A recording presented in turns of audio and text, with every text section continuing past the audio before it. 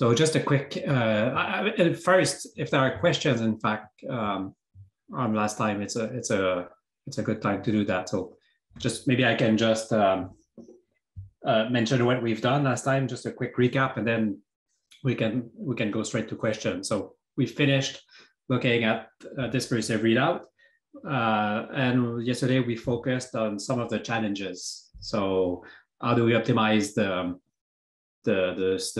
speed, the measurement time, or make the measurement time as short as possible, and increase at the same time the SNR? And we saw that there were many constraints. So we know, for example, that we can optimize chi over kappa to some specific value, but then there are limits on kappa, which couldn't be too big, chi, which could by itself, which cannot be too big, the photon number, which would trivially be a way to increase the quality of the measurement, in fact, turns out to cause more problems. So it's a highly constrained problem, but it's a problem which can be solved. I've also mentioned squeeze state, the fact that squeeze radiation, which intuitively should help because we're trying to measure a phase, and we know that squeezing helps us go from the standard quantum limit to beat the standard quantum limit. But here it's not so trivial because we're trying to measure a large phase. Something which I didn't mention is that there are ways around this. We can, in fact, use squeezing, but in more complicated settings, there are ways to exploit squeezing to improve qubit readout. But okay, if I have time later, maybe I can say a few words about that. And then I moved on to a new section, which was regimes of light matter interaction. And we mostly focused on the James-Cumming Hamiltonian, in particular the resonant regime, where the qubit detuning with a cavity is 0. And we looked at the consequence, which was the vacuum ready splitting, the fact that in the absence of a qubit, we would see only transitions at the resonant frequency. In the presence now of a coupling to the atom, to the qubit, there's no longer any levels at the resonant frequency. The levels are split by 2G, and we can probe this in a transmission experiment. Then I moved on to the dispersive regime, and we were now looking at consequences of this regime in the context of qubit spectroscopy. We already had looked at this regime, of course, for qubit readout. Essentially, when we packaged this term together with that term, we saw that this corresponded or could be interpreted as a change of the cavity frequency, which was now dependent on the qubit state.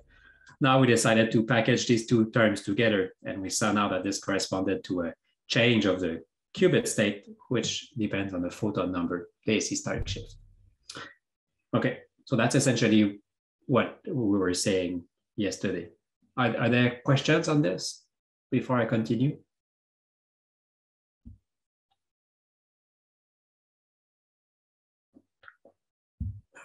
So if not, and some just as you know, I just want to mention that the next thing we'll do once we finish the discussion about the dispersive regime, after that, I don't think, unfortunately, that I will have time to go to the ultra strong coupling regime. Maybe I can say a few words at most, but then I will go to a presentation on ways to measure single photon detection using these ideas of circuit 3D. So it will be a slightly different. It will be a slightly different presentation where I will use slides, in fact, rather than handwriting. So depending on how much you like my handwriting, it might be better or worse, I don't know. Okay, so again, what we did is we wrote the dispersive Hamiltonian in this way, where the prefactor of sigma z is the qubit frequency, which is now has two extra terms. One is the AC Stark shift, and the other one is the Lamb shift. And then we wanted to look at spectroscopy of this qubit and what are the consequences of the presence of these terms. And to do this, to first build an intuition to make sure that everybody was following. To build an intuition, what I said is let's ignore the cavity, okay, and let's just look at spectroscopy of a plane atom. And in this case, we wrote the Hamiltonian, and we said, okay, we can simplify this by doing a rotating wave approximation, throwing away terms that oscillate too fast, which will not contribute. And in a rotating frame, we wrote the Hamiltonian in this way. And then what we said is, well, okay, obviously, if I now plot not the equivalent of cavity transmission or cavity population, which versus frequency is now population of the atom, so probability to be in the excited state as a function of the drive frequency. And of course, what we should expect to see is a peak, a Lorentzian shape peak at the qubit frequency. And what we wanted to understand was the height and the line width of this peak. And so what I can do, in fact, is jump here and try the following thing. So this is a plot that I was hiding. Whoops, in preparation for this, rather than jumping to Keynote as before. And so what this is a plot of is again, this probability of finding look at the left-hand side, the probability of finding of having the atom in the excited state as a function of drive frequency. And let's just focus on this panel for now. And we see two things. The different blue lines correspond to different drive amplitude. So this parameter omega r, this Rabi frequency, is which in the absence of delta Q would be the Rabi frequency. So the drive amplitude is small and gets bigger. So two things that we see is that the height of the peak increases and saturates at a particular value, which is 1/2, and that's called qubit saturation. So if you drive very strongly the qubit in steady state, it will end up here at 1/2. That's a very different behavior than a harmonic oscillator than a cavity, where if you keep increasing the power at the input, the power at the output will change. That's just because the ladders of the harmonic oscillator are always the same. You can always put more energy. In a two-level system, you cannot always put more energy. You go from ground to excited to ground to excited. And on average, you're in the middle. And that's what this says. The second thing you observe is that as the power increases, the line width also increases. And that's something which is called power broadening. The fact that by increasing the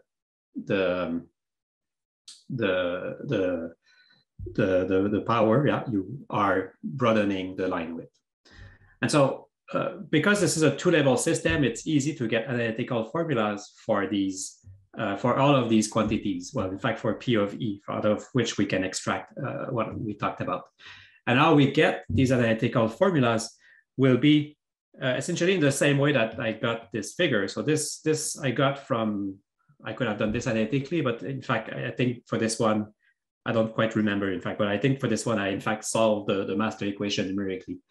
And what is the master equation that I solved numerically, or what is the master equation that I need to solve analytically to get expressions for this P of E? It's a rather simple one.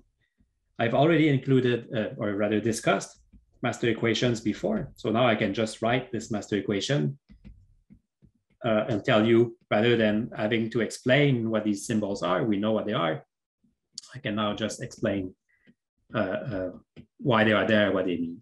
So you remember this symbol, D of rho was this dissipator, which had this jump and no jump term corresponded to dissipation. And before, for the cavity, we had the dissipation of A, we were losing photons.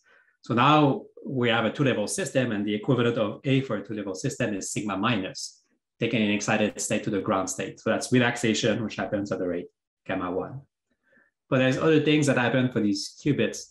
Their frequency, their energy can be can fluctuate. Also, there can be some random factor to that, and that can be captured by adding a term which goes as sigma z, which is the prefactor of the frequency, which is now something which is uncertain, and uncertain by how much? By uncertain by this so-called term gamma phi, which is the so-called pure dephasing rate. So gamma 1 is energy relaxation, and gamma phi is the pure dephasing rate. So if there are some people here which are used to working with atoms, not artificial atoms, but actual atoms, sometimes called atomic atoms, to this differentiate them from artificial atoms. And so in these atomic atoms, you will have obviously energy relaxation, but typically no or almost no pure dephasing. So this term is often absent in that literature. And because this is such a simple system, it's a two-level system, we can solve this exactly for a steady state by putting this equal to 0 and solving for the right-hand side for the state. And we get, if we do that easily, that it's, if you're lazy like me, you put this into Mathematica, and about 3 lines of Mathematica, you find the following answer, that the line shape is given by this function. Okay, so the line shape, which is reproduced here, depends on the important parameters of the system, which are the Rabi frequency, the detuning, and gamma 1, and now gamma 2. Remember that gamma 2 is a combination of gamma phi and of gamma 1. So this is, if this is the pure dephasing rate, that's the total dephasing rate. There you go. Okay. And I believe other speakers have introduced these symbols. If they are not, please ask me questions and I can give intuitions. For example, if this was not given before, of why gamma 1 energy relaxation should contribute to dephasing, we can have an intuition for this. Okay, so the 2 observations that we made were that at large omega r, P of E goes to 1/2. We can get this from the above expression. And the second was the line width. Which at omega r goes to 0 is given by 2 gamma 2. I should be a little bit more precise, I think, here. The line width, by that I need a full width at half maximum at 0 drive, or in the limit of 0 drive, right? If I'm not actually driving, there will be no response. Okay, so it's in the limit of 0 drive. This is twice the full dephasing rate. So this line width, okay, and the limit of 0 drive is twice the dephasing rate. But whenever I start to drive a little bit too much at arbitrary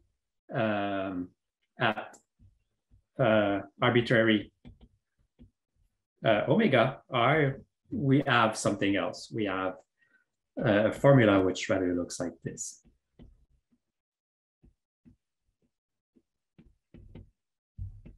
Oops.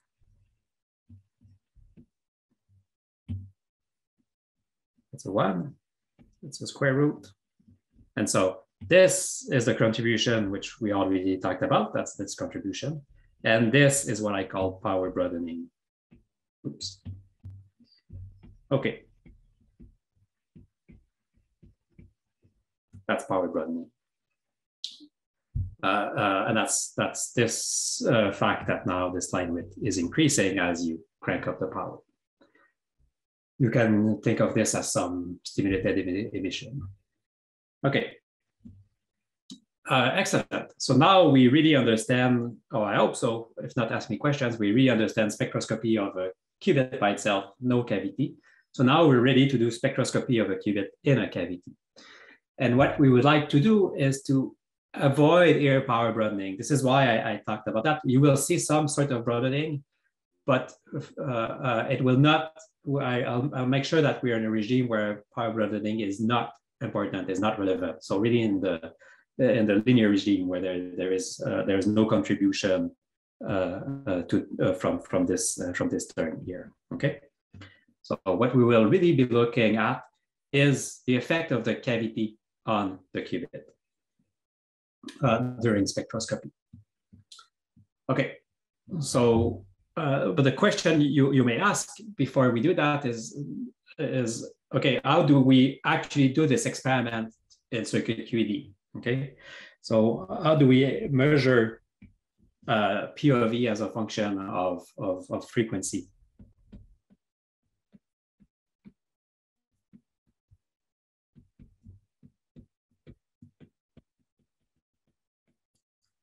Well, we know the answer to that, but that's the all purpose of all lectures, the lectures that I gave in the last few days. And the way you do that is simply to have your cavity with your atom, which is a two-level system. And now we will take this atom to be driven with some tone omega r, and we're trying to cause Rabi oscillations of this qubit. And at the same time, what we will do with some amplitude epsilon, the same symbol that I used yesterday, we will look at transmission.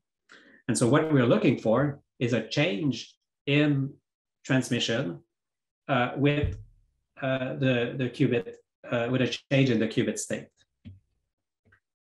But recall that what we had, remember, we have these this phase space representation with the two blobs corresponding to E and G. And remember that we have this phase phi, okay? And this phase essentially is what we're measuring, roughly speaking. And we gave an expression for this phase, okay? This phase in steady state, the expression that I gave yesterday is that this was arctangent of plus or minus 2 chi over kappa. It's an expression that I gave yesterday. But now, rather than writing plus or minus, what I will write is what it should really be, sigma z, or the expectation value of sigma z. And so what we see is that in the limit of at least small chi over kappa, this phase that we're measuring is a good proxy for sigma z. So what we're doing in circuit QD is not actually plotting P of E versus frequency. What we will be really plotting is phase of the transmitted signal, the phase of the transmitted signal versus frequency, but these two things are equivalent. And this is why in this plot here, that you're seeing again, on the left-hand side, sorry, I plotted P of E. And on the right-hand side, so this right-hand side actually applies also to this panel. So on the right-hand side, what I was plotting is the phase that you would measure in such a measurement, okay? And so you see that this phase takes some value, which is here negative minus 40 degrees, depends on chi over kappa simply, and that this phase was changing in response to the Rabi tone on the cavity. So what you have is a qubit which is continuously measured. You're trying to Rabi flop it. And when you're at the resonance, the qubit changes state. As a result, the cavity changes state, and there's a response in the transmitted signal. Okay, does that sound good? Questions on this?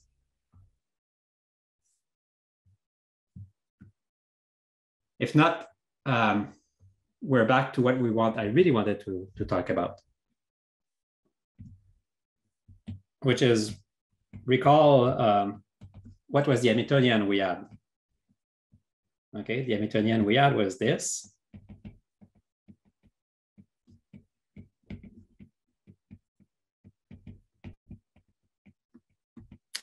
Which was, again, the AC static shift plus the lamp shift.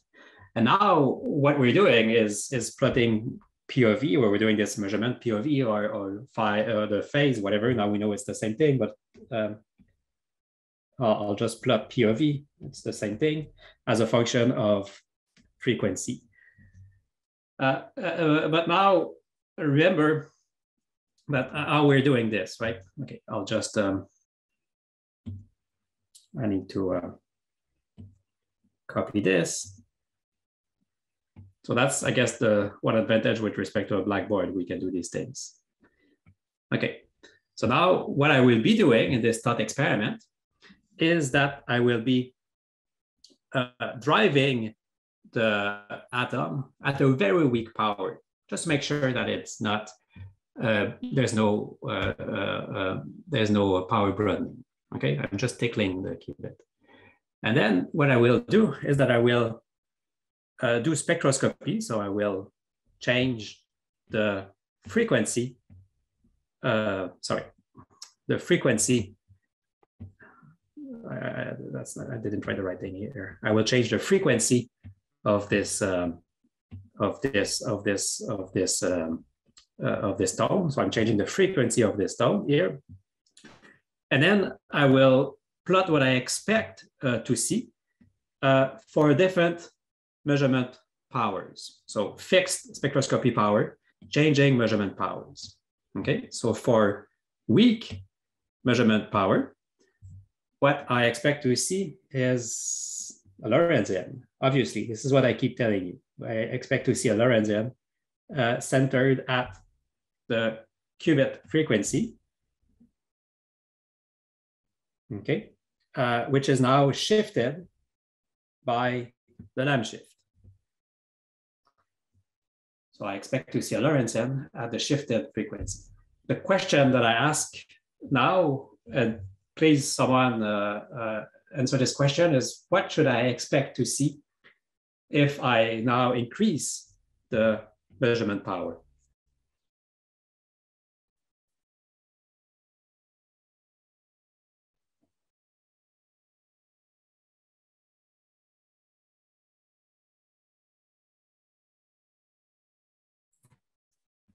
Basically, I can overrun the critical current of the Josephson junction. I will make sure that I'm not doing this. Okay. So always no dissipation here. Okay, but let's think. So what I do is that I will fill the cavity with more and more photons. Okay. If there's more and more photons, the new frequency of the qubit, the frequency of the qubit, which was omega A plus chi, should go to omega A plus 2 chi. How many photons there are, plus the Lamb shift. So what I'm expecting to see is a shift of the cavity frequency. I'm expecting to see a shift of the qubit frequency, to a new value, which is related to the number of photons that there are in the cavity. So I'm expecting to see a shift like this, where now this is omega A plus 2 chi n, let's call this n bar, the average photon number, plus still the 1f. And I can keep doing this. I can keep increasing the power, and every time there will be a shift to a new and higher frequency. Okay, so what I'm seeing is this AC Stark shift. So, but I'm also something, please let me know if there's a question, but I'm also seeing something else. This is just a drawing, but this is what we see experimentally also. What I'm seeing also, what I'm drawing here is that I expect to see a broadening of this line width. And how can we understand that broadening? Well, remember that that when I'm driving a cavity, I'm preparing a coherent state of the cavity. Okay, and the coherent state of the cavity is alpha that I'm preparing, and n bar is just alpha squared. So the average value of the new qubit frequency is related to this alpha square, is related to this n bar, the average photon number. But it's not the average that matters, because the formula doesn't tell me that the qubit frequency is in fact shifted by the average value of n. It's actually shifted by the operator n. The full distribution of n matters. And remember that alpha, a coherent state, is a sum over Fock states, over all Fock states. Okay, and so really, what I am seeing, why there's a broadening, is that while at very low photon number, close to 0, there's a single Fock state that matters. It's roughly 0 plus a little bit of 1. As the number of photon increases in this coherent state, there's a larger and larger distribution of Fock states. So really what we're seeing is this broadening is because what we're seeing is not that the qubit has been shifted by one frequency, It has been shifted, in fact, by many frequencies. It has been shifted by 2 chi1, 2 chi2, 2 chi3, and etc. Okay, and this overall line shape that we are seeing is simply all of these different shifts that we're not resolving. These are simply all of these different shifts that are giving something which looks like a potato.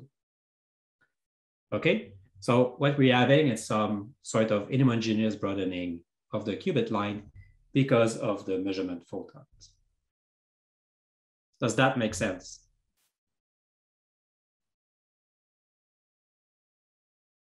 That's important because I want to go to another, I want to bring this to the next level now. Because this was the case if I could not resolve the different peaks. So if chi is small with respect to kappa and gamma 2, so if chi is small with respect to all of the line widths that I can expect to see, then in fact, what happens is that I'm not able to resolve these different shifts. But what happens if chi is very large? Okay, if chi is very large now, so this will be called a strong dispersive regime.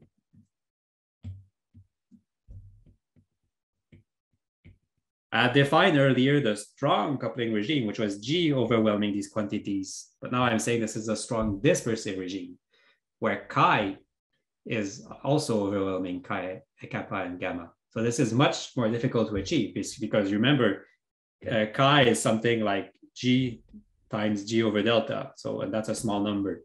So chi is a smaller number than G. So that's a difficult thing to achieve. But imagine we could achieve that. What would you expect to see in that case? Can someone wants to try? We will see the individual peaks for each photon numbers. Exactly. Thank you. So if at a very low power you see something like this, you will now expect, if you have some coherent state alpha, to see rather a peak which is shifted according to, well, not shifted, one which is shifted according to, okay, now there's a single photon. That's it. Now there's 2 photons. Now there's 3 photons, etc.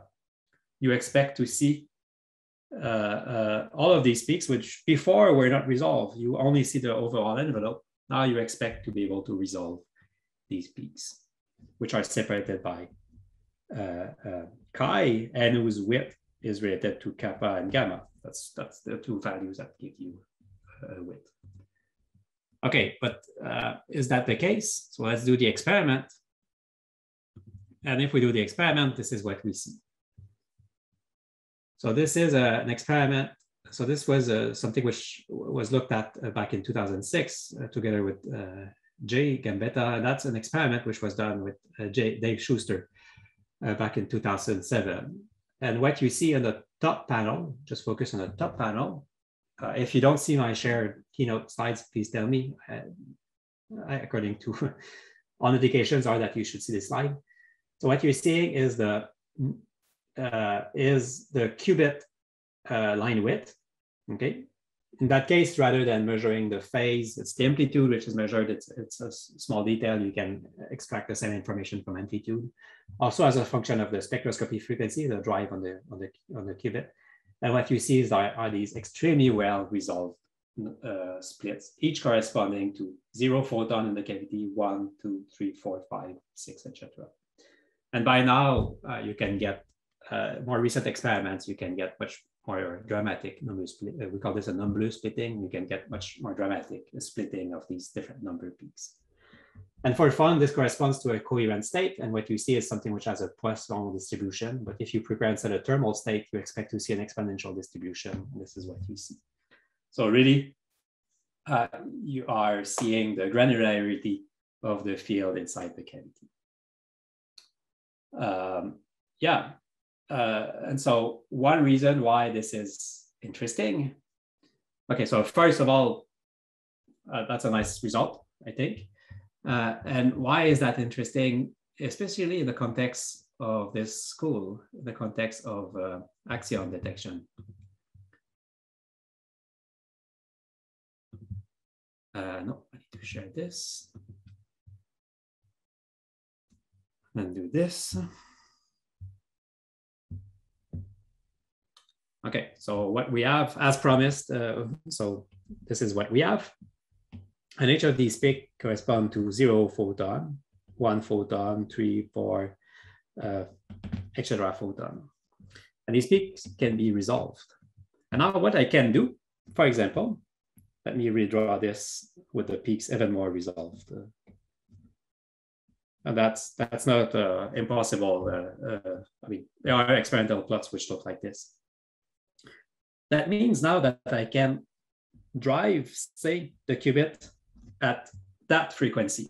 Okay, I can do an experiment where I prepare the qubit in its, there's many versions of that experiment, but let me do this version. I can prepare the qubit in its ground state, and now apply a pulse, a pi pulse, in fact, at this very specific frequency, and only at that frequency. Okay, so it's a pi pulse. I'll call this pi pulse n equals 1. Okay, it's a pi pulse which will pi pulse the qubit only if there's a single photon in the cavity. Okay, if I were to shine here, I would pi pulse, that would be pi 0 and pi 2 and pi 3. It's a pulse which is conditional on the number of photons. Okay, and so if there happens to be a photon in the cavity, then the qubit will be promoted to its excited state. And this is something which I can detect with the homodide detection that we've discussed before. But if there was no photon in the cavity, this pi pulse will not do anything because the qubit is in fact all sitting here. There's no photon, so the qubit has not been shifted. And so I can now measure and I say, oh, there was no photon in the cavity. So what did I just do? Well, I just created a single photon detector, but a very special single photon detector. I created a photon detector for photons that are appearing in a cavity, photons that, well, I can place them myself, but I can also imagine that I'm in a situation, imagine that I am in the following situation. Okay, I have a cavity, okay, with a qubit, and my cavity has the weird tendency of suddenly having a photon appear. Okay, sometimes this may happen. So what I will do is I will pi pulse the qubit, measure the qubit, and I can say yes, photon was there. Let's say yeah, there was a photon. Or, yeah, no, there was no photons. Okay, so essentially what I'm saying is that I can measure photons that spontaneously appear in a cavity. That's exactly what an axion would do. And this is where I should stop talking about this, because this is where it's not my own expertise, and you have much better speaker than me to talk about that. But if they have not already talked about this, they will, I imagine, allude to this in their next lectures.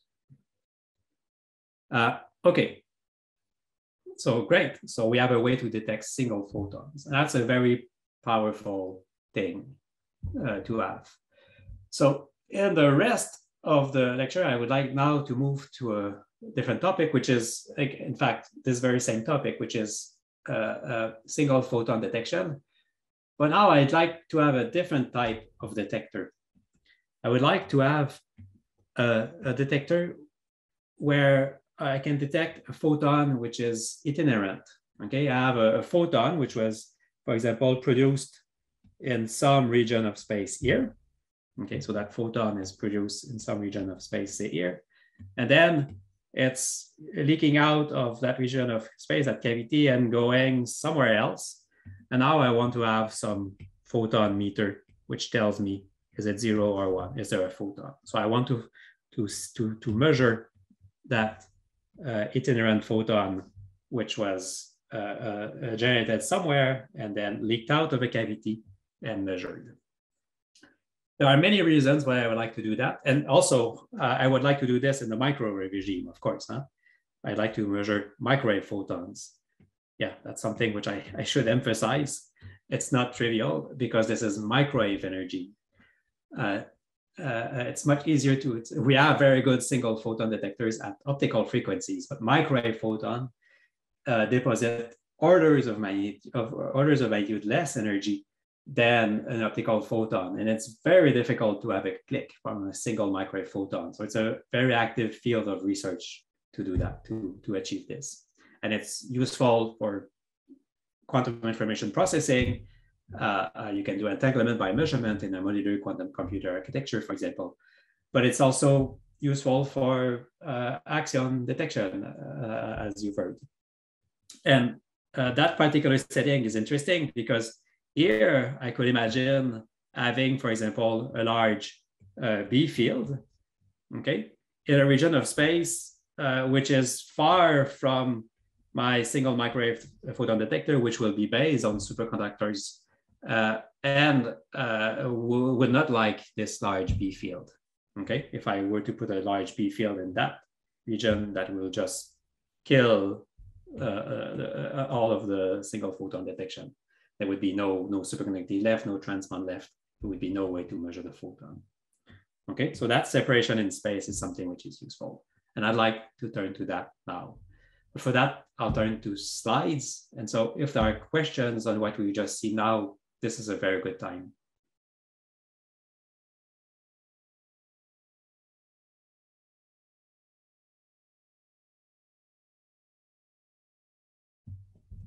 Yeah, I think there's a question.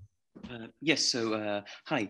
My question is on the frequency resolution of these cavities. Do you have an idea of to what sensitivity in the photon frequency we can measure photons, for example? You're specifically talking about this one or the yes, the number splitting? Okay, good. Right, very important, and you'd like that to be tunable also to extend the range of axial detection, for example. Well, the natural operating regime is really microwaves. You cannot go too low because if you go too low, you'll be overwhelmed by thermal photons. So below 3-ish gigahertz becomes difficult. You cannot go too high now for a technical reason, because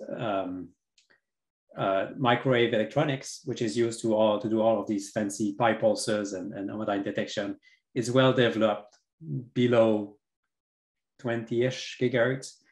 But this is something which could be pushed up. So you can go to some tens of gigahertz, but of course, eventually you start hitting the superconducting gap of aluminum, which is of the order of 100 gigahertz. So a few gigahertz to a few tens of gigahertz would be the answer. And you can, in principle, make these cavities tunable. The way to do that is it's like a trombone, right? You just change the size of the cavity. There are ways to do that. You could imagine actually doing this by changing the size, but there are ways to do that with Josephson junctions, with squids, essentially. Does that answer the question? Yes, thank you. Perfect. Something else?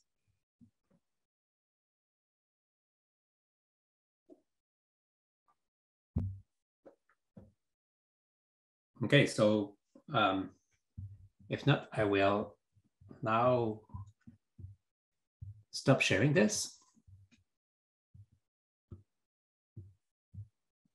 and start sharing something else.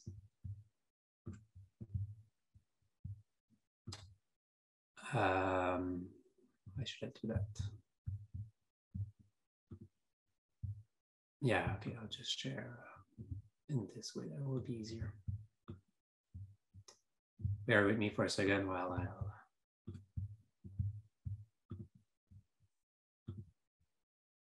Okay, good. So you should again see the slides with the numbers splitting, but now we're moving on to something else.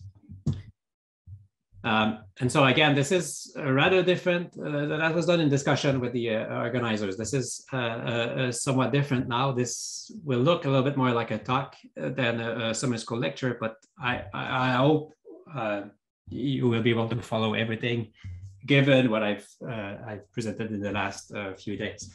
And again, please at any time interrupt me. My goal is not to go over all of that.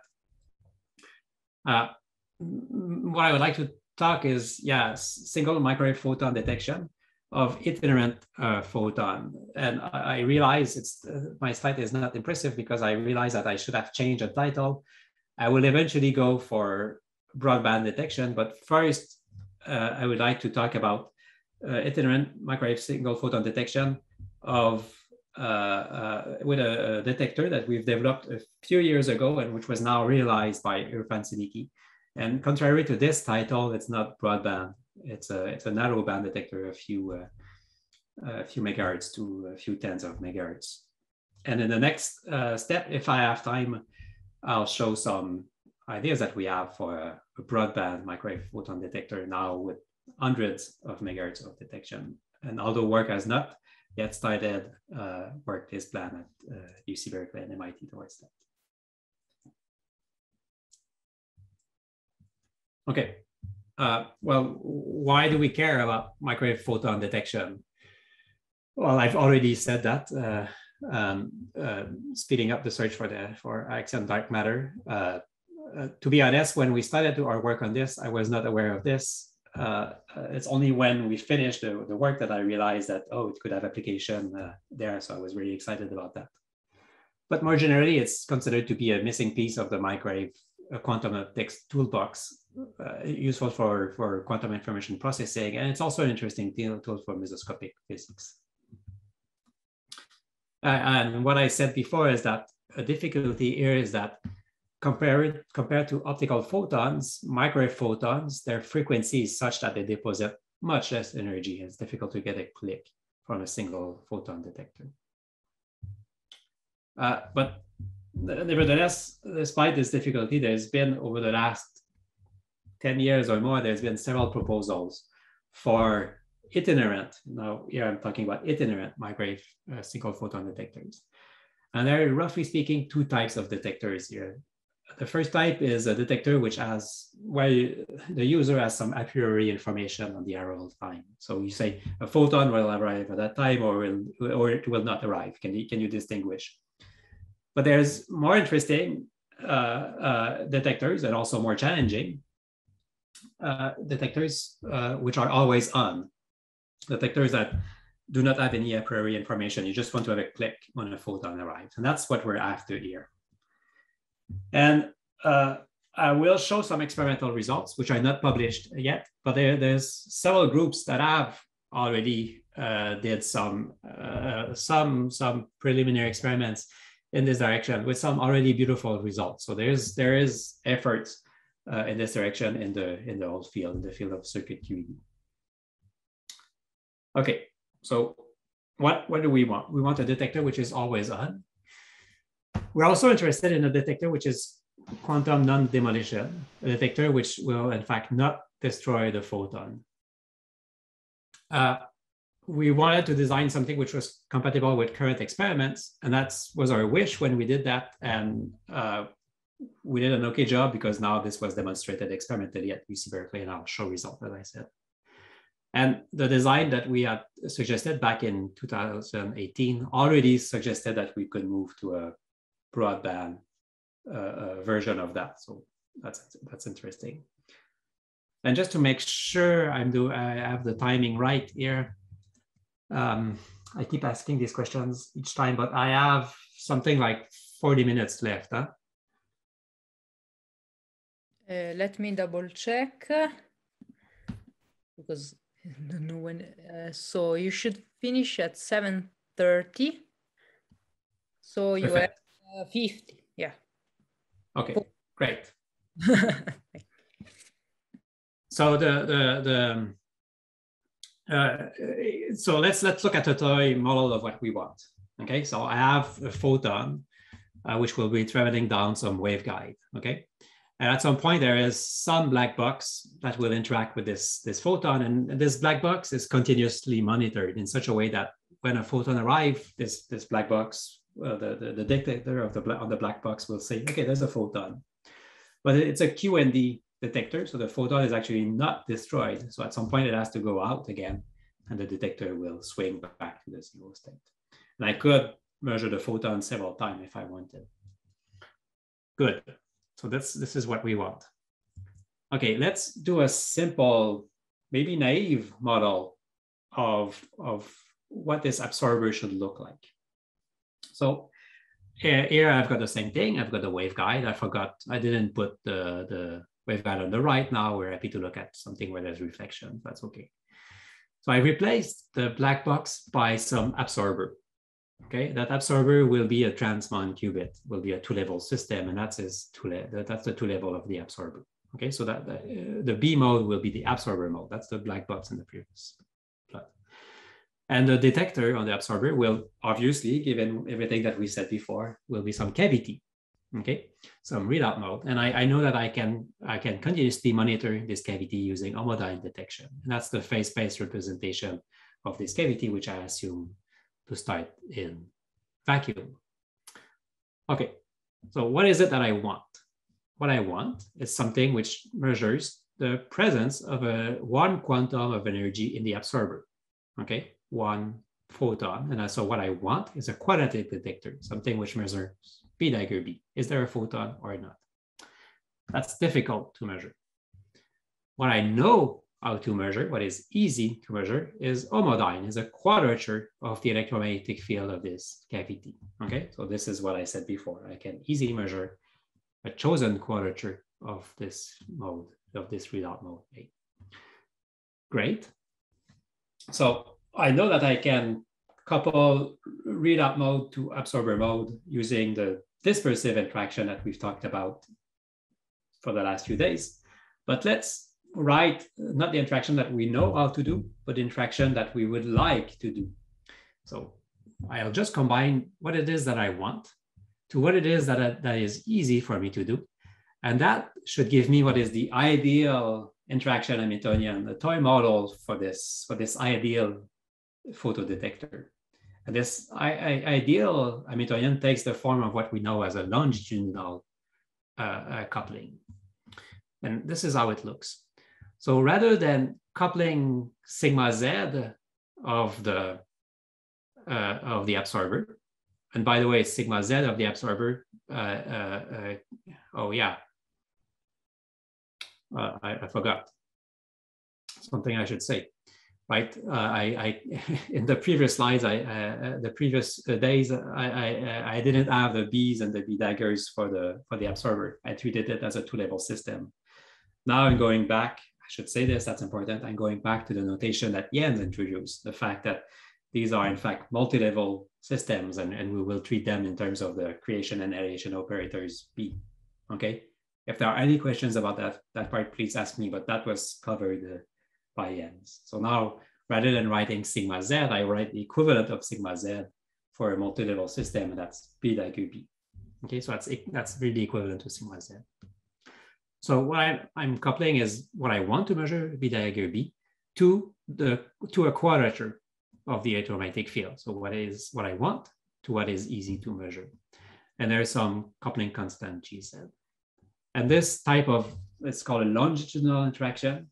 And that type of longitudinal interaction has been studied quite a bit in recent years in circuit QED for gates, for readout, as an interesting tool to scale up quantum computation. And we know, in fact, ways to generate this type of interaction. But let's look at what is the result, why this interaction is interesting. Well, the photon arrives, and the photon is, let's say, is absorbed. Okay, we assume it's absorbed. The qubit goes from 0 to 1. And so the expectation value of B dagger B goes from 0 to 1. And so now this term, which was on average 0, because b dagger b was 0, is on average no longer 0. And so what we see is that this Hamiltonian, in fact, reads, if b dagger b is 1, reads like gz times a dagger plus a. But we know what a dagger plus a is from what we said yesterday. A dagger plus a is x for the cavity mode, the readout mode, and therefore generates a displacement along y. Okay, before I had called this x and p, now it's called x and y. Sometimes it will be called I and q in the literature, so you'll see all of these different letters, but I think we can all recognize the phase space. And so this will be a displacement along y. Great, and this is what I want to monitor. Okay, I'll be monitoring this cavity and I'll be looking for this displacement. Perfect. So let's look if this toy model actually works. And so what we will do is numerical calculations now of this absorber and the readout. And this readout is continuously monitored. And what I call J is the output of this. J will be the signal, essentially. Okay.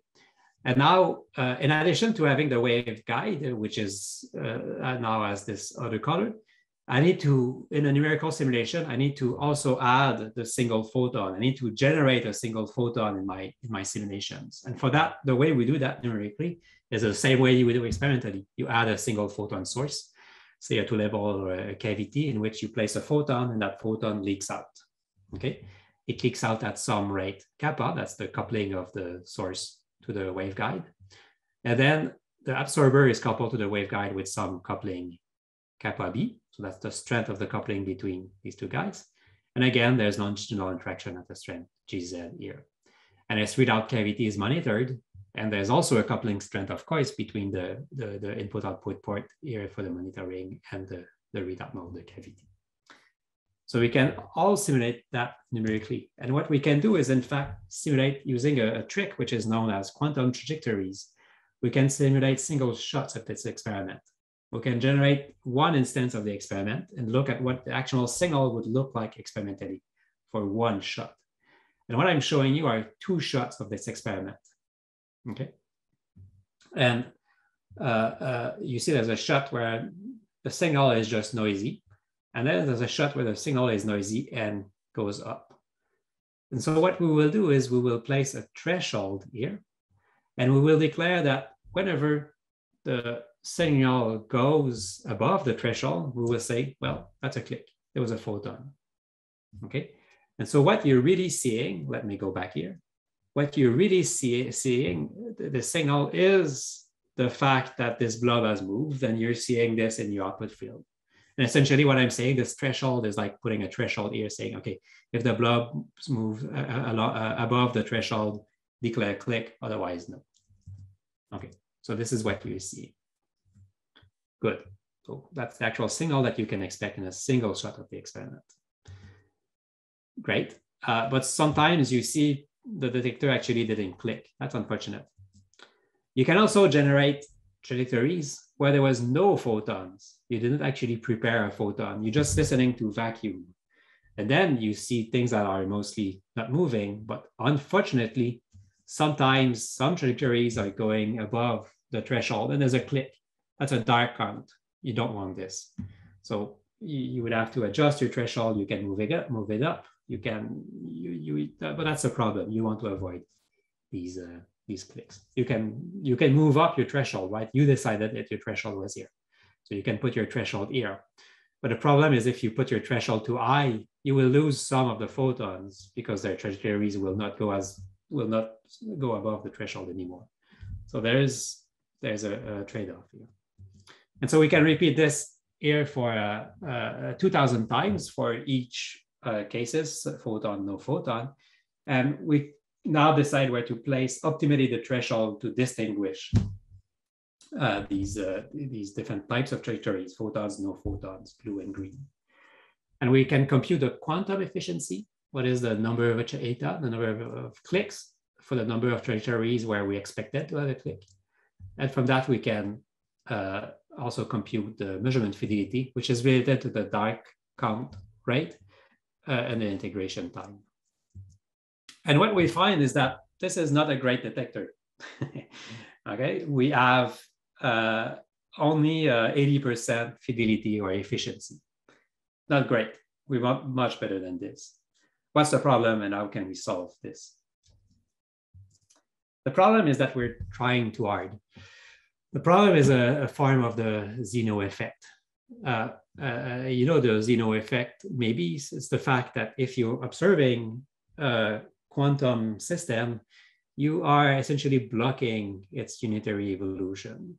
Okay, you keep projecting it back into its original state. You prohibit the system from evolving.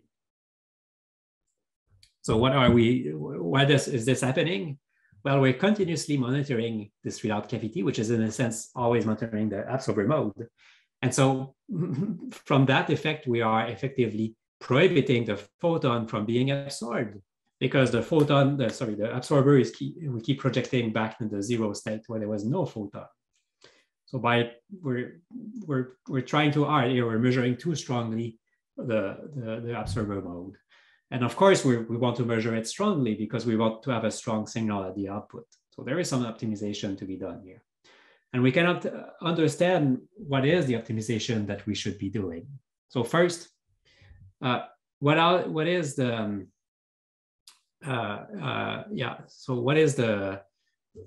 root cause really of this, a bit more precisely of this back action, of this Zeno-like effect? You can understand by looking at the Hamiltonian, the longitudinal Hamiltonian, to which I've added the Hamiltonian of the absorber, the transmon. And just as I've done before, we can rewrite this like this. So we spent an hour looking at Hamiltonian similar like this, where this was A dagger A rather than A plus A dagger, but it's the same idea. So what you see is that now this is the frequency of the cavity, which is now displaced by the cavity field. And so what you have is that the qubit is no longer standing at, you should be seeing my cursor, by the way. If you don't see my cursor, please tell me. So the cavity should be sitting here with some line width. But now, because of the coupling of Strangisi, the position of the qubit is uncertain. And it's uncertain by GZ, by the coupling strength. And so you're trying to do a transition to a level which is fluctuating, and it's fluctuating by how much? By GZ and divided by kappa B, the line width. Okay, so that's the order of the fluctuations. And so this is the quantity that I would like to minimize to make sure that there's no back action, that the photon will be absorbed. So let's try to minimize this. The problem, if I minimize this, is that this is also the signal. If you think about it, is how much displacement is there? Well, there's a displacement is generated, is here, right? And so that's the rate of the displacement is GZ, this prefactor. And for how long does this displacement occur? Well, for how much time the absorber has a photon in it. And what's the typical time the photon will stay the absorber? Well, it's 1 over kappa B, 1 over the decay rate. Okay, so the displacement is something like GZ over kappa B. GZ times photon retention time, capture time. Okay, so I want this to be as small as possible and as large as possible. We cannot do this, but there's a solution. So what we will do is we will keep this constant and as large as we can, but we will try to change the absorber time. How much time does the photon spend in the presence of the absorber? And this, we have an indol on it, but we need to use some interesting tricks. What we will do is we will replace the single absorber by a small ensemble of absorbers. So if I had 1 transmon, now I have a few transmon. Think 4, 5 transmons, okay? And they will all be coupled to the same measurement cavity, which is probe. Why is that interesting? Well, to understand why this is interesting, let's just focus first on the absorbers and forget this cavity. Okay. The one thing to understand, the one thing to realize is that a microwave photon is a long object. I keep drawing it as a small object, but it's in fact a very long object. Frequency of, if you think about the wavelength of a photon, we're talking about centimeters, and the decay times we're talking about for the sources are long. And so these photons will be long objects. And so what you can do is you can organize these absorbers to be close enough without much interaction amongst themselves, but they can be close enough such that when the photon arrives, it does not see one, essentially it sees all of these absorbers at once. And so what you have is the interaction between this cloud of artificial atom, this cloud of absorber, and the photon. And so one, if you're monitoring here the photon, and you see that the photon has disappeared, is no longer traveling, well, you know that the photon has been absorbed by one of these atoms, but you don't know which one. Okay, you don't know which one because all of these atoms are as equally likely to have absorbed. They're all interacting the same way. The photon is so large that it's as if it was arriving on this cloud of atom at once. And so what you should really think of this is some giant molecule, okay, some cloud of atoms, some giant molecule which is absorbing the photon. And so we know that what happens in this case is that we have so-called bright states of the cloud of atom and dark states of the cloud of atom. And so what is the bright state of the cloud of atom? Is the state where, exactly what I said, it's a state where you don't know where the photon, in which atom the photon has been absorbed. Has it been absorbed by the first one? And so the first one has been promoted from 0 to 1, or has it been absorbed by the second or by the third, and so on. And quantum mechanically, because we don't know which one, well, the state that describes this cloud of atom upon absorption is this so-called bright state, which is a coherent superposition of all of these possibilities.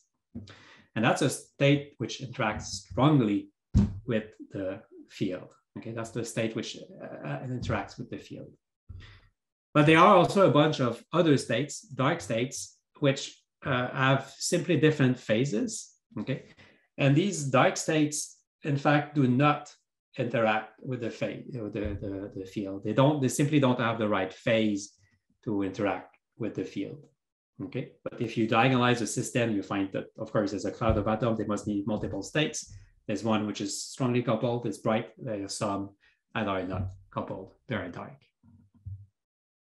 And so the way you should really, therefore, think about this situation is like this. What you have is a photon that arrives on this absorber, which, remember, is monitored by a cavity. But of all of the possible states that this absorber can take, there's a single one, the bright state, which interacts. And there's a bunch of other states, the dark states, that are in fact not, they are essentially uncoupled now with the incoming photon. Okay, so you have a bright state, which is strongly coupled now, in a sense, even more strongly than before to the input line, and all of these other dark states. Great. Importantly, these dark states are, however, still in interaction with the monitoring cavity. The cavity itself is still monitoring all of that. It's simply this input port, this incoming waveguide, which is now only stuck coupled to the bright state. It's bright only with respect to this incoming waveguide. Why is that a good thing? Well, now what happens, the qubit is absorbed. Sorry, the qubit, what am I saying? The photon is absorbed. And so eventually it will be remitted. Okay, absorbed and remitted. And so far we didn't change anything. We didn't add any value. What we will now do is a simple trick. Is we will slightly detune the different absorbers, the different qubits. And in that situation, the distinction between bright and dark state is lost a little bit. In fact, the dark states become a little bit coupled to the bright states. They become bright a little bit. And so in effect, what arrived is that if there's a little bit of detuning, delta, between the different qubits, what happens is that there's a coupling from the bright state to the dark state. Okay, so what happens now? The photon arrives, it's absorbed by the bright state, but now there's a coupling. So now that bright state will be, the photon excitation will be transferred to a dark state, and then to another dark state, and then to another dark state. And eventually it will be transferred back to the bright state. And once it's transferred back to the bright state, there's a large probability that it will be emitted again. It will be ejected back into the transmission line. Okay, so the photon arrives, it's absorbed, but rather than re-emitting rapidly as before, what happens is that there's a transfer to the dark state, and now it's lost in all of the different possible dark states until it rephases in the bright state and is emitted. So what we've achieved is we've the great thing that we've achieved is that the photon spends more times in proximity of the absorber mode. It's now spending more time in this cloud of atoms being interlocated by the absorber mode. And so the time is no longer limited or set by this input port coupling between the qubits and the waveguide. It's also limited, it's also set by some trapping time. How much time is the photon trapped in the vicinity of this absorber in these dark states? So we've increased the displacement because we've increased the trapping time. And we can increase this now without increasing the measurement back action. So we can work on minimizing this measurement back action, making sure that there's a large probability that the photon will be absorbed while not having any cost on the displacement, on our ability in fact measuring of seeing the presence of the photon. Does that make sense? Are there questions here or about anything else?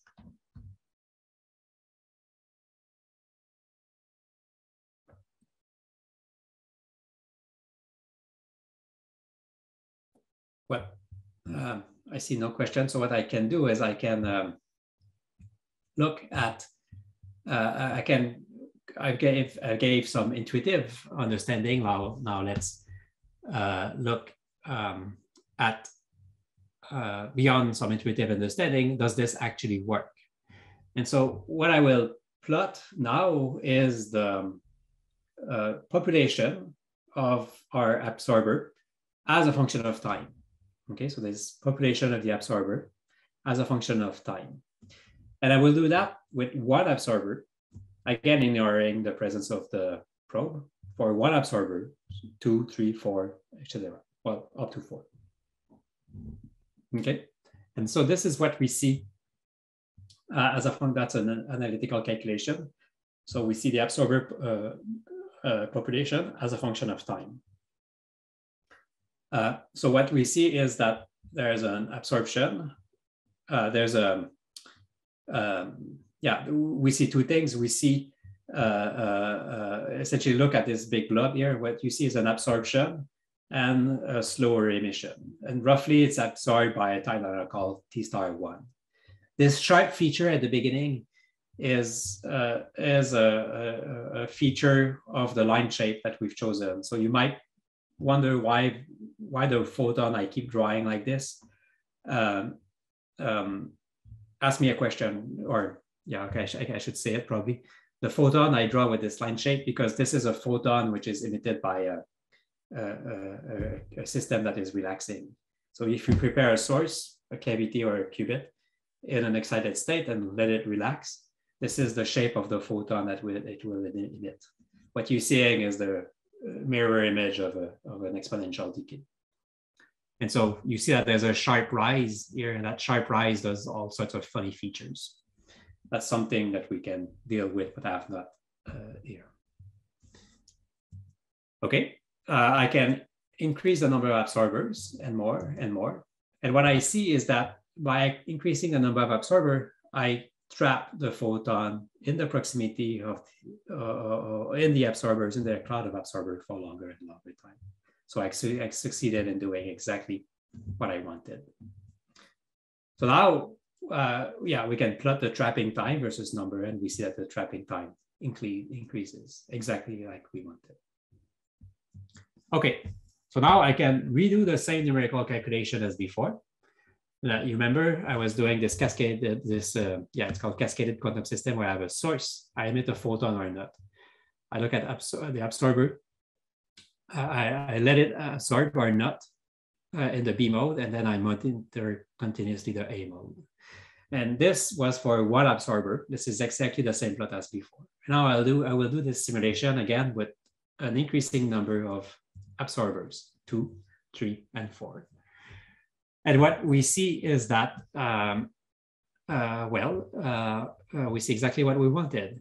While we at n equals 4, we see that there's a clear place where we can put a threshold, where all of the blue lines cross the threshold, but no or almost no green line now cross the threshold. That's exactly what we wanted. We can now have a really high efficiency readout of the presence of a single photon. Okay, so if we compute now the fidelity as a function of the number of photon, the number of absorber, we find that it goes up to almost up to 1. Okay, we find a fidelity of 96% at n equals 4 absorber. We could put more absorber. We see that there's a diminishing return, but however, it's still increasing. We think this would still, it will go up, that it will improve, but these numerical calculations become very challenging. So in fact, we did not do that. We stopped there. What this plot is showing is the efficiency, quantum efficiency, number of clicks over the number of trajectories which is that click versus the number of dark counts. And the essence of this plot is that you can choose your dark count and your efficiency as you want, right? You can move these thresholds as you want. So by moving the threshold up, you're lowering the dark count, but reducing the efficiency. And so you can choose your enemy. And so for axion detection, for example, you would like to have very little dark counts. This is something you can optimize on. Oh, yeah. And by the way, the big loss of efficiency that we're getting, there's a dashed line, which I highlight with the red square, or the red color here. That is simply due to the prompt reflection of the photon. This is, you remember I talked here about the fact that, well, there are these very sharp features which are due to these very sharp features of the photon. So if we had generated instead a photon which had something like a Gaussian waveform, this sharp feature would go, and the efficiency would gain a few percent. In fact, we could also optimize a little bit better the kappa, the decay rate of this, the source versus the kappa of the absorber. That's not something that we've played with much, and that would also help remove some of this inefficiency. That's really just that's a technical thing. Really, we can improve upon this. Okay, so this is all numerical calculations, and remember this is numerical calculation on a toy model. Now we want to see if the toy model can actually be realized. And so that's a possible implementation of this idea. And so what we have, I hope you will recognize, is this input waveguide with n equals here 3 transmon qubits as absorber, and they are continuously monitored by this cavity where here I represent as a coplanar waveguide cavity, okay, which is continuously monitored. Remember that we wanted we wanted the atoms to act as a cloud, of a single cloud of atom, and there's a way to do that. In fact, this is not something which I should go into much details now, but to do that, you need to separate the different atoms by lambda over 2, where lambda is the wavelength associated to the frequency of these absorbers. And if you separate them physically by lambda over 2, something which can be done simply by wiggling the waveguide like this, then you get exactly the physics that you wanted. the second important ingredient that we want is this longitudinal coupling. And there are ways to do that directly, but this longitudinal coupling can be a little bit challenging to do. What we know exactly how to do, however, is this dispersive coupling that we keep talking about since last week. And so this is how we will couple the monitoring cavity to the absorbers using this dispersive coupling. And so the way, however, to create a longitudinal interaction is simply by driving hard this cavity. And if we do that, then, sorry, that's a little bit more technical now, but if you do that, one way to think about driving hard a cavity is to displace the cavity field to account for this drive. So A, which is the field of the cavity, I can displace such that it's read A plus alpha, where alpha is the displacement, R large is the driving, and now A is only quantum fluctuations around this displacement. And so if you do that, you find that if you replace A by A plus A dagger in this Hamiltonian, it approximately looks like this, okay? Where this is exactly what I wanted. I wanted a coupling between B dagger B or sigma Z and A dagger plus A. And now the longitudinal complex strength is chi times alpha. Okay, so now we can essentially have a cloud of transmon qubits. We know how to couple this cloud of transmon qubit to the cavity, and they are detuned. That's the Hamiltonian that we want. Unfortunately, when we do the maths, we find that we have additional terms that we wish were not there. So we have these additional terms, which could be problematic. But if we do the numerical simulation, including these unwanted terms, we find essentially the same result as before. So comparing the results for the ideal and the actual Hamiltonian, and we find that, okay, we can keep this under control. Great. So that's a theoretical idea, which we have worked out. We thought in enough details that it could be implemented. So this idea was taken by Ifrez Sadiqi's group at Berkeley. So these are unpublished results now. So this is in writing or soon to be in writing, although the results are more than a year old by now. So these are experimental results again at UBC. The group are Ifrez Sadiqi and John Mark, a PhD student, former PhD student in the group, fabricated this device. And so what you see here is, again, 1, 2, 3, 4 transmons, okay? You see a waveguide, okay, where the single photon will arrive. And his waveguide has these wiggly lines, exactly what like we suggested to have the specific spacing that we wanted. And now you have a readout cavity, okay, which is in blue here, which is coupled to all of these transmon qubits. And there's a small detail here, something which I just alluded to yesterday. There's a Purcell filter, but that's a detail. But yeah, what you see is really what you wanted. What you see is this waveguide, which is coupled to 4 qubits in that case, and a readout cavity. So waveguide, 4 qubits, readout cavity. And again, here in the real sample, waveguide, 4 qubits, and the readout cavity. Okay, so let's now inject photons into this and see if it works. And so what they do is they equivalent of our numerical simulation of quantum trajectory. So they repeat many shots of the experiment, and each of these lines correspond to different shots of the experiment. And what you see is again, this signal equivalent to what I plotted before as a function of time.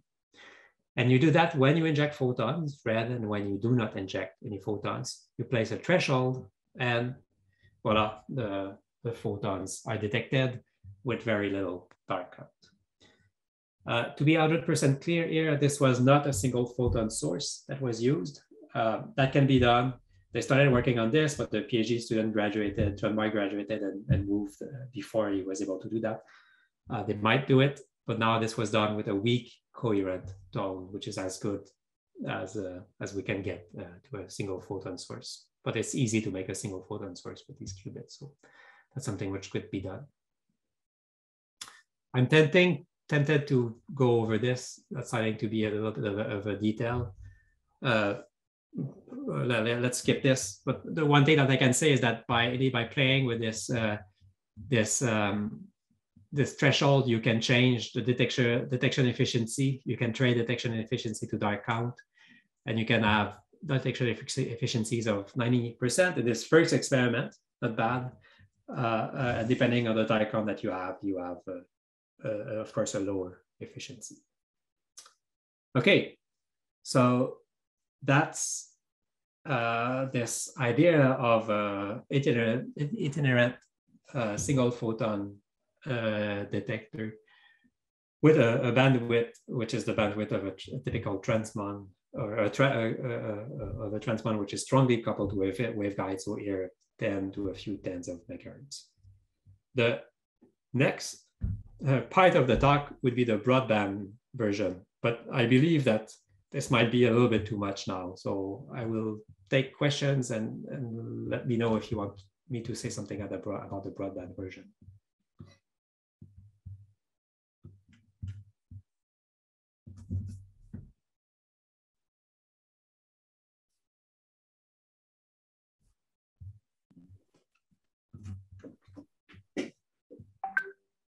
So don't be shy, we still have some minutes.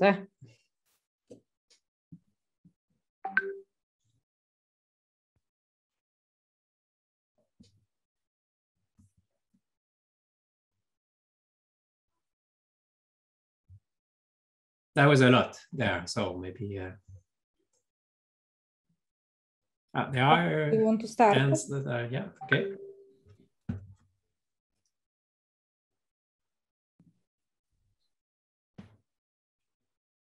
Stefan? Okay, thanks. This was very interesting. The chat is disabled, by the way, at least for me. The what, sorry? The chat is disabled.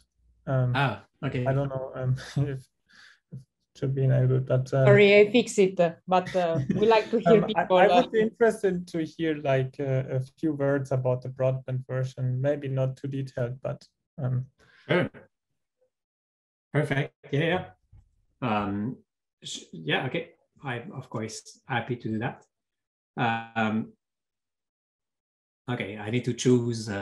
It's all other talk, right? I could talk for an hour now about this. So let me choose well what I want to say. But the main idea is that we also always, again, want to always on detector, which is quantum non-evolution, but now with a larger bandwidth.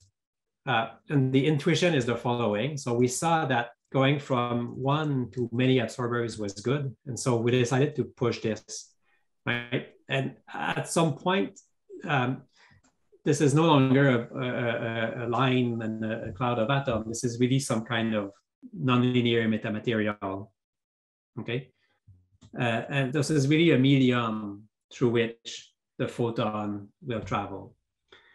And the key idea is we found a way to engineer this longitudinal interaction between a linear waveguide through which a photon can travel without deformation and a probe cavity. So we found a way to engineer this this longitudinal-like interaction. The key thing here is that the photon simply travels through a medium. It's never absorbed by anything. And this is why the detection bandwidth can be large. While before, the bandwidth was always limited by the line width of the absorber. Now there's no absorber. So the photon just travels, and there are some limitations of the line width, but they're not limited to some absorber mode. The price that we need to pay is that now we need thousands of Josephson junctions. The complexity is similar, or in fact a little bit higher, to type of amplifiers that are now routinely used by essentially all groups in the field of circuit 3D, which are known as Josephson traveling wave parametric amplifiers, which are essentially Josephson junction based nonlinear transmission lines. And so what we did in collaboration with the group that I developed, interesting DK again, with the group that I developed in the first place, these nonlinear amplifiers, we tweaked the design such as to turn this into a photodetector. And maybe I can just show what it looks like. So I try to give the intuition, but I will show what it looks like just to frighten you a little bit. So what you see is in orange is the waveguide through which the photon travels. Okay, and if you're familiar with waveguides, you're used to see inductor along the waveguide and capacitance to ground. So now here we need to do a special waveguide, some left-handed waveguide, where there's also capacitors here and inductors there. So that's still a linear object, but it's slightly weird. And now that's continuously monitored by this cavity. I'm showing this is a waveguide transmission line resonator cavity. I'm just showing one ground plane. And the magic here is in these couplers. And these couplers are known as snails in the field. There are a bunch of Josephson junctions on which a flux is applied.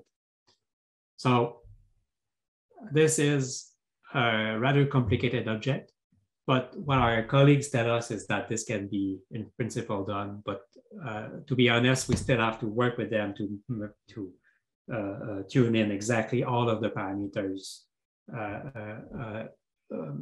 We know that we're in the right ball game for the parameter range for the parameters, but now we need to work exactly with what they can and cannot do in the clean room to nail down exactly the last parameters. But this is what it looks like, and that's the intuition. I hope that helps. And if you want to learn more, please look at this paper.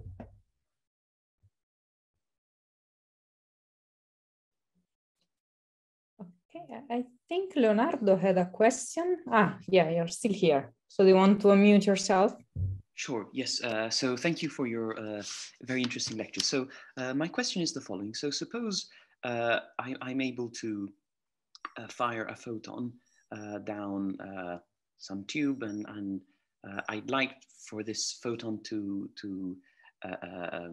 survive, let's say, for a reasonably long period of time, in order to look whether or not the frequency of this photon changes as a function of time. Would such an experimental setup be able to detect variations in the in the photon energy in like 1 part in 10 to the 16 or some? Oui. Okay, so you want to measure a photon, but also know its energy. Yes. The broadband one will not do it. So, okay. Yes, I can imagine a way to do it. No, probably not with the resolution you're talking about. And one way to do that would be to have,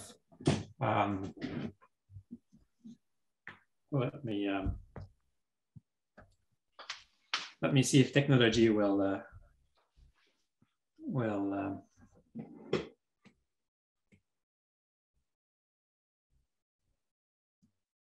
just give 1 second. I need to draw something, but technology is not quite working. Okay, yeah, it is working. Great. Okay, so so you see, if what I could imagine doing is having a bunch of narrow band detectors, right? So what I could imagine doing is having a detector here, and another detector, and another one, and another one. Each one are being monitored. And if each of these is narrow band, right, in principle, what will happen is that the photon will travel and be absorbed by the relevant one, which will go click. Right. So yes, you could imagine something like this. But then to have a very fine-grained resolution, you need tons of very narrow band detectors. That sounds very challenging. but I'd be interested in talking and seeing. So what is there a next best thing we could think about? Sorry, I didn't catch the very last thing you said. Yeah, I'm curious. I would be curious to know, maybe not now, but at some point, to hear why you want to do this, and is there a next best thing we could think about in more than 10 seconds Right. live? Sure. So the idea would so the idea comes from the way photons would propagate in a axion-like particle background. So we know that, so in the iconal approximation, so assuming that, so the curvature is very small, we would expect there to be no chiral light bending. So that means that right or left circularly polarized light would not bend. So the implication of that is that the energy and the wave vector of the null geodesic, so in this case it would be the photon propagating, would vary as a function of time since their emission. So some estimates suggest that this change in the frequency would be of order 10 to the minus 16 or something like that. So it would be very, very challenging to look for this. So I'm a theorist, so I'm in, from dark matter phenomenology. So I'd like to know if there's some experiment that could be competitive and help us. Yeah, so I would have to think about it. That's 10 to the minus 16 seems very difficult. My feeling is that the number splitting detector that I talked about before, right? The detector where you had which was relying on this number splitting, pi pulse 1. Here you have one less requirement, which is having good absorption. The photon just appears where you want it to be. So maybe you could, I don't know, just intuitively, there's one less thing to optimize on. You could try to optimize for something else. But right now, I don't know. I don't see a way to do that. But again, I'm interested in thinking more about it and maybe discussing. Okay. Well, thank you for your answer. Okay. Well, thank you for the question.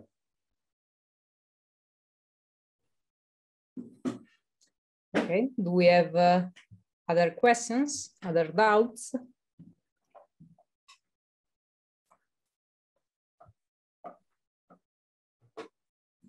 So Alexandre will not be here tomorrow, so this is your last chance. No, you can write him offline, but yeah, please do not hesitate. Oh, by the way, if you're not asking a question, I will hijack this time to show this. So this is the new building for the Institut Quantique, which is almost done now. That's a few weeks old. It will be ready in 3 weeks now. So it will be a great place to do anything quantum. So if you are interested or know someone who's interested in quantum information with a variety of platforms, including, of course, circuit QED, experimental or theoretical, please don't hesitate to write to me. I think it will be just a great environment to work in. Super. Sorry cool. for the publicity, but no, but in which city is it? That's in Sherbrooke, in Quebec, always Canada. in Sherbrooke. Okay. Yeah. It's always there. Very nice. Yeah. So the design is based on the dilution fridge, circular with these heat transfer elements. Heat exchangers. Yeah, heat exchangers. There you go. Okay. So you need to copy this for your lab. Yeah. Okay. So let me thank our speaker again. And